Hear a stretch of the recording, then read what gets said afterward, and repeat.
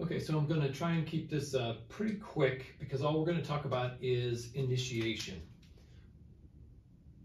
So we're just looking at the initiation part of DNA replication in bacteria. So this is going to be different than the initiation of protein synthesis with like an initiation complex and things like that. That's a different process. So make sure you're very clear on initiation of what particular process you're focused on.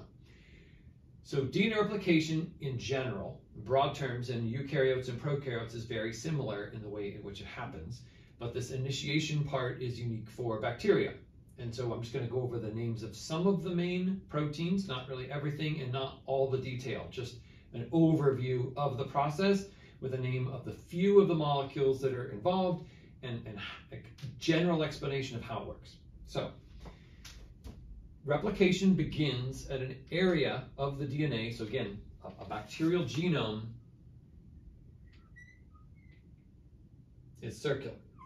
So we have a single chromosome, and it's a circular chromosome, and we have our OREC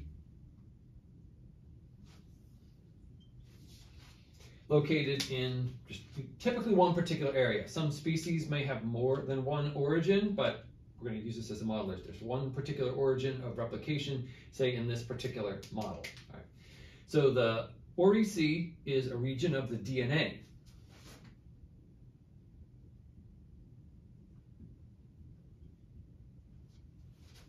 Typically rich in adenines and thymines. Now we have a molecule called DNA. So this is not DNA, this is a protein. Okay, so it's a protein called DNA. It's a DNA binding protein.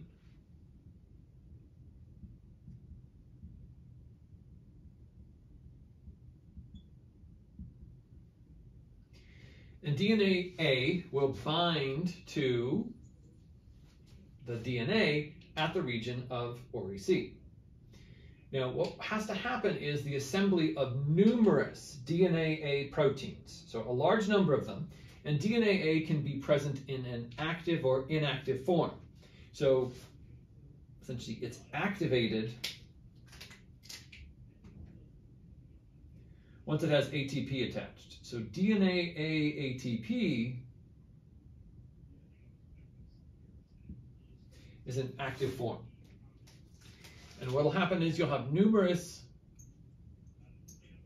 DNA A molecules, DNA A ATP molecules binding to OREC. Another protein called DIAA, another DNA binding protein,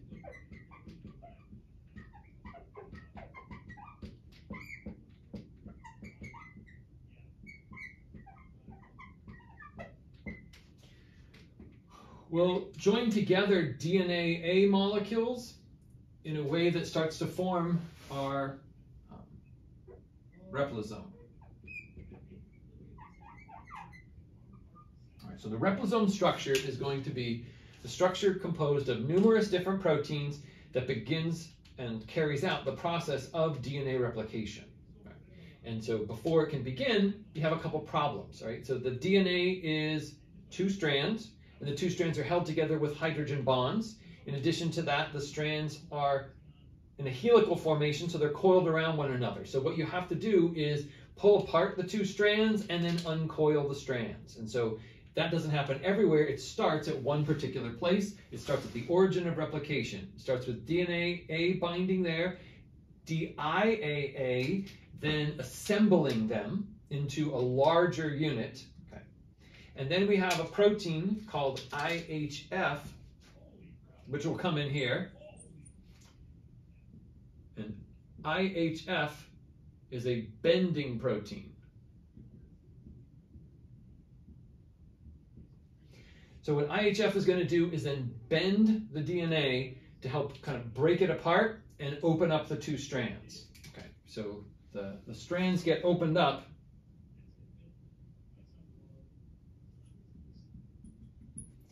And then we have to have, and then we could really kind of get started here. So then single strand binding proteins would come in.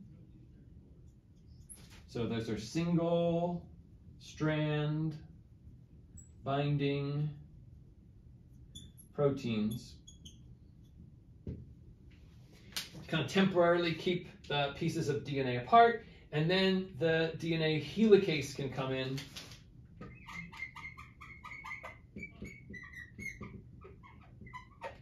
And helicase will then move to continue to break the bonds between the strands. And then after that, all the other components will come in.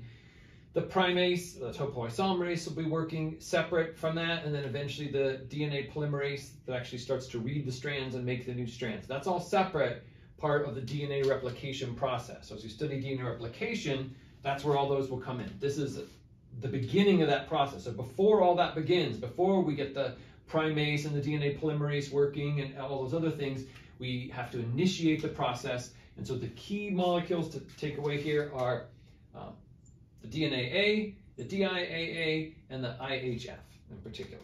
Okay, so proteins that bind to the DNA to recognize the origin and help assemble the structure that's going to then pull apart the DNA and separate it and break the strands, and then keep it apart, and then we can continue the process. The helicase will continue the process from that region as it moves throughout the whole structure. It'll keep kind of pulling the DNA apart as it moves.